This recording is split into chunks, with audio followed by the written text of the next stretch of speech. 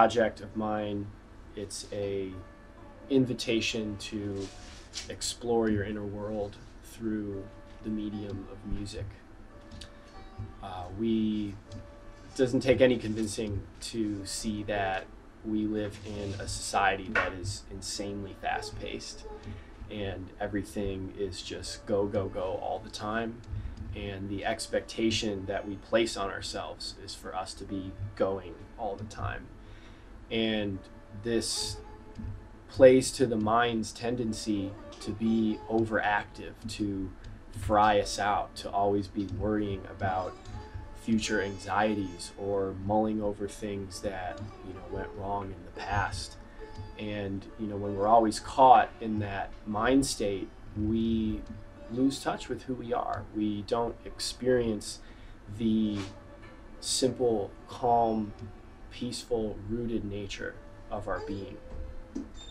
And my intention with this project is to allow people to sink a little bit beneath that stress mind, so that they can get a little bit more in touch with themselves, experiencing that part of their being, and ultimately experiencing more connectedness to each other.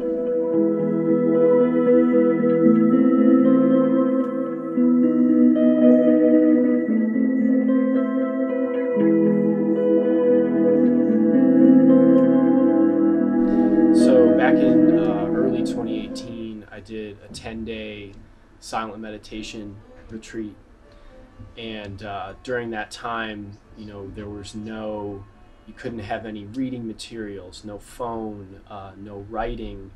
It was basically just you experiencing your thoughts and your inner landscape. And this was a crazy dynamic experience for me. And I faced some really difficult things. And in that time, I had these incredibly deep moments of peace and acceptance of myself.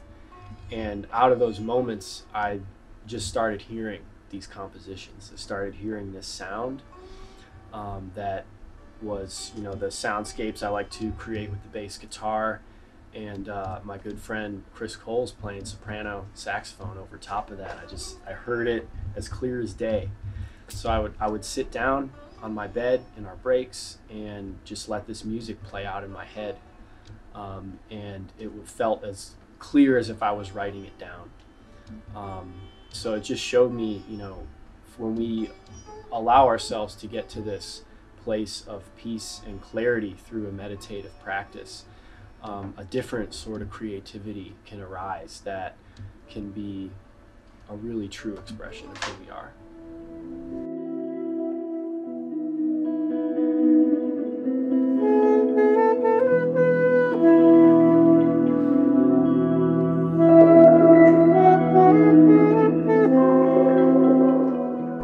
So a seer is a term for, an ancient term for a mystic or an ascended master, but really, that's the lofty side of it. But the simple definition is a seer is one who sees.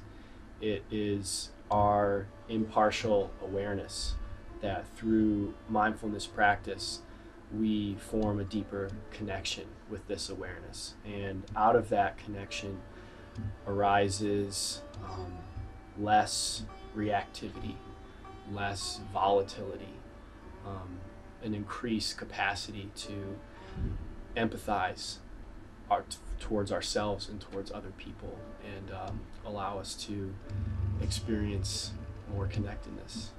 So I'm hoping through this work and this project that everyone can find the seer within.